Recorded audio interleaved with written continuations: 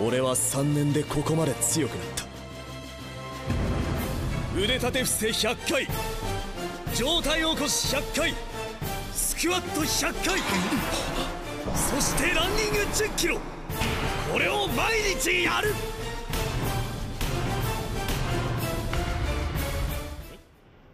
それは一般的な筋力鍛錬だ。しかも大してハードでもない通常レベルだ。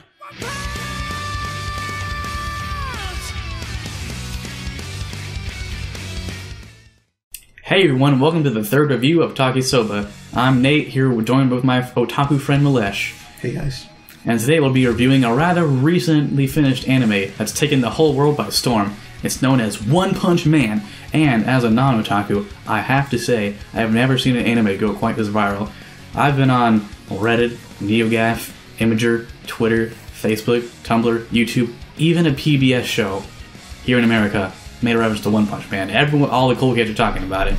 I've seen copious amounts of references to this anime this year, so what have you guys to say about that, Malesh? Well, Nate, I'm also a bit surprised to see how popular One Punch Man has become. You know, I actually read the manga before there was even an anime announcement for it, so while reading it, it never really came to me that this will become the next big hit. You know, the last really big hit we had in the anime community was Attack on Titan, and I read that again before the anime because I'm a cool kid, and I'm reading it, I was like, I can see this becoming the next big thing, and as we all know, it did. But for One Punch Man, which had a pretty simple plot where you have a guy just, you know, killing things with one punch, I never really thought that this is going to take off like it has. But thanks to its very good comedy and animation, it has. So would you say, Nate, has lived up to the immense hype surrounding it? Yes. Absolutely, Malesh, but I think it's been a little bit overhyped, but probably on purpose. This anime is like off the charts, crazy and ridiculous, and I think for that reason everyone's saying, you know, what's the best anime ever made, is probably just being ridiculous like the anime itself. This anime is pretty much a parody of the whole superhero genre and all the tropes in it, and I think the comedy is great, and probably why it's being so well received in the Western world. There's not a lot of, you know, Japanese-specific things in there. If you like, you know, action, I think you can get all the comedy here in the West. Some people, like I said, call it the savior of anime. I think they're just... You sure about that, Nate? I think they're being a little bit silly. I'm sure they're saying it. I'm not sure that it is the savior of anime. This anime has got some copious gore in it, but it's pretty cartoony, you know, fantasy violence sort of thing. So if you can get past that freaking gore of, you know, them ripping an eyeball out of a crab's head, then I think you can probably find this anime just fine. I think this is definitely one of the top animes of the year for both otakus and non-otakus alike. So Malesh, let's get more in depth with the story. One Punch Man debuted in the fall season of 2015 with a grand total of 12 episodes.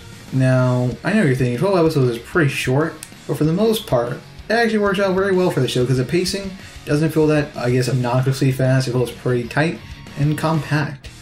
And moving on with the more story details, like Nate said, the story is pretty much a bunch of parody superhero tropes.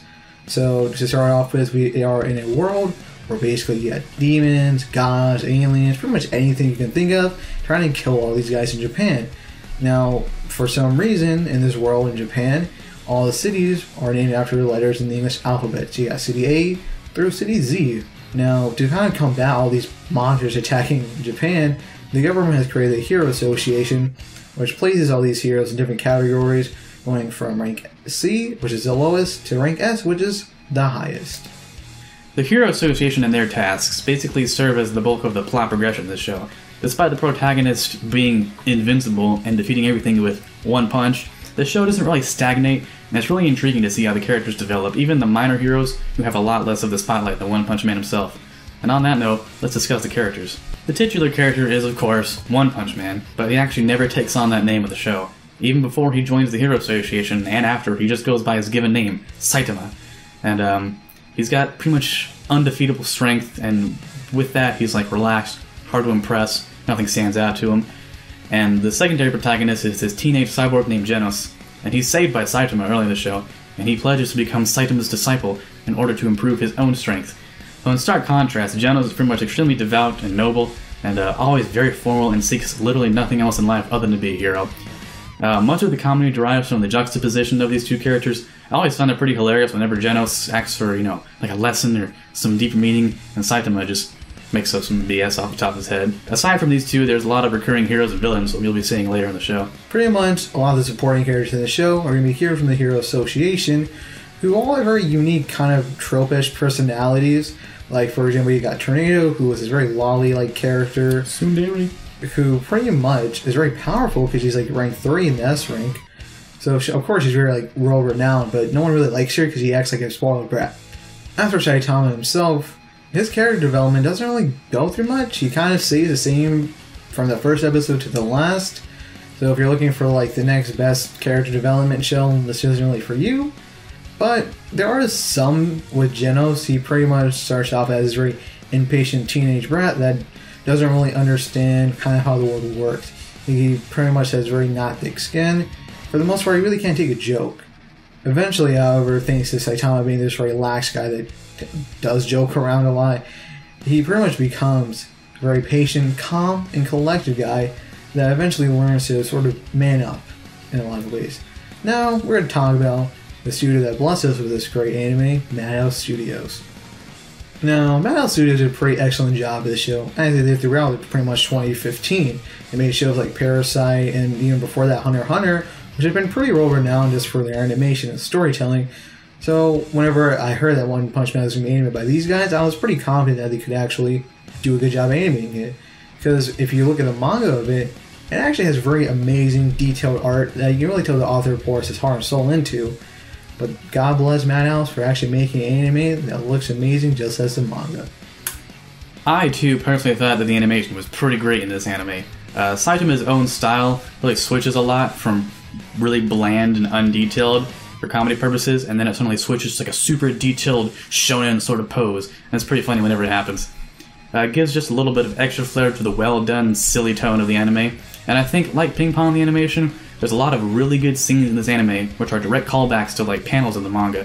If you put a page and, you know, screen cap side by side, you'll see a lot of really good adaptation of the manga.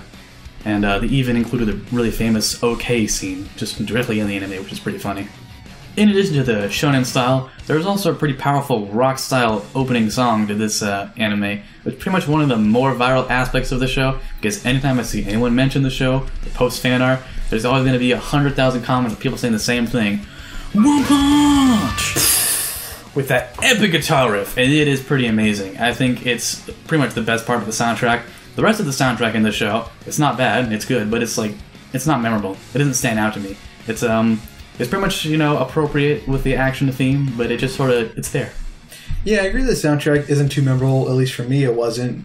Unlike, let's say, some other shows like Cowboy Bebop, which had an amazing soundtrack, this one has a decent one, but it's not something that I want to be like, yo, let's jam to some One Punch Man soundtrack. Now, the opening is amazing, like Nate said before. I gotta talk about the ending, and there's only one, and it's pretty alright. It's a very soft, ballady song, which is kind of weird, but it fits the tone of the show a bit, and I enjoyed it for what it was. Now, we're going to talk about the Japanese voice actors, because clearly, we're Japanese. Yeah, I know, wait, right? we're not. Oh. So we really can't critique how they did in terms of delivery and stuff like that, but I guess we can just say that, hey, we thought they did good. Yeah. The talented voice actor I thought was very well done, and the cast did seem to enjoy their time with it. Like, one thing I like about Japanese dubs in particular is just the comedy aspect of it. Because voice actors do a great job of delivering it in a slapstick way pretty much all the time. And I will point out, for all the anime newcomers out there like myself, I'd say that the subtitles of this show, because there's obviously no dub, it's too new, the subtitles are pretty perfectly structured and well-paced. I definitely don't think you should wait around for a dub. It's, you know, watch it now with the subtitles. They're slow subtitles, they're not really verbose, and I think if you're not a speed reader and you haven't watched a lot of subs, it's definitely a good starter anime. To conclude, I think One Punch Man was a very great anime from last year.